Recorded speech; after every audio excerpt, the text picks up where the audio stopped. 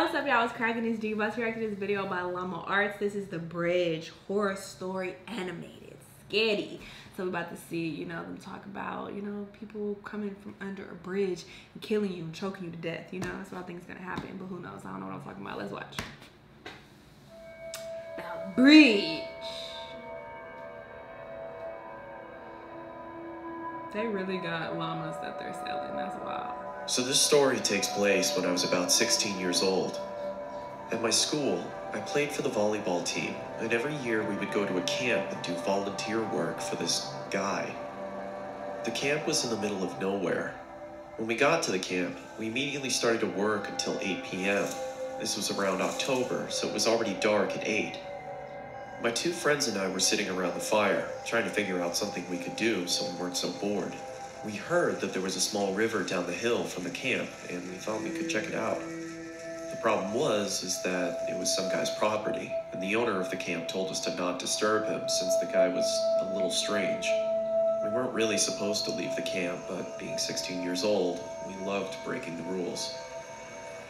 We walked about 10 minutes from the camp and finally reached the river.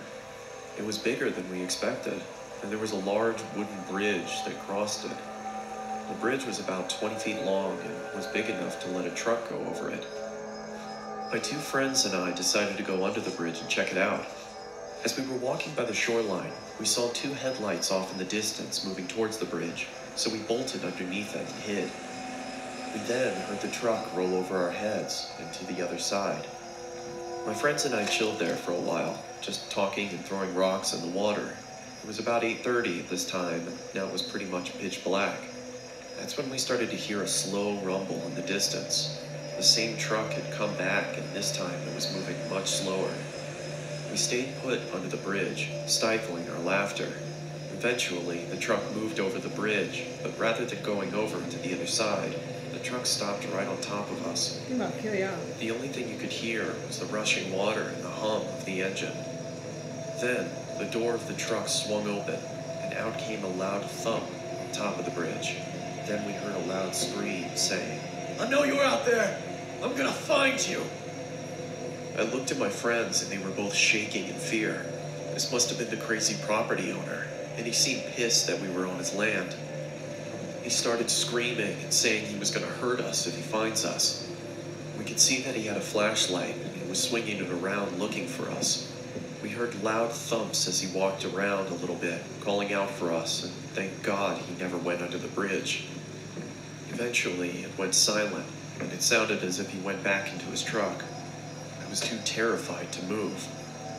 We sat there for about 10 minutes, and then my one friend, who we'll call Trevor, whispered in my ear, saying that we have to go. I gave him a quick nod, and in slow motion, we moved out from under the bridge. In the dark. We started to army crawl on the shoreline of the river, and I remember looking behind me to see the top of the bridge. I saw a white Ford F-150. In the driver's seat was the man, staring right at me with a sinister smile, and he even gave me a little wave. At that moment, I screamed and ran. My friends saw me run and took off after me.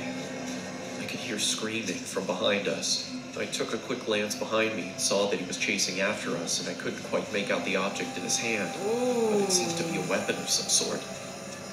We ran into the forest and ducked behind a bush. It was pitch black in the forest, and we couldn't hear a thing. We sat there for a while, just shaking. The man never walked by us, and we never heard him. After we gathered our courage, we got up and walked back to camp, got into our tents, and tried to fall asleep. The next morning, we talked to the camp owner about the man that owned the property of the river. The camp owner said that he didn't know much about the man, but he knows that he has some mental problems and he'd been accused of assault. I am so happy that we were able to escape from underneath the bridge. I can't imagine what would have happened if he caught us. Yeah, I've been dead.